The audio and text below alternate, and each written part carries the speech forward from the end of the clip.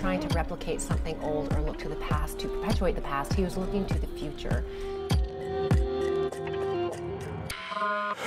1942 to 1945, he was on the USS Sanborn. 1946, he went to Scottsdale. Lloyd Kiva was very important to Native fashion. He could be seen as the father of contemporary Native fashion. What Lloyd Kiva did was to bring about an arts movement. They loved his personality, they loved his spirit, his energy.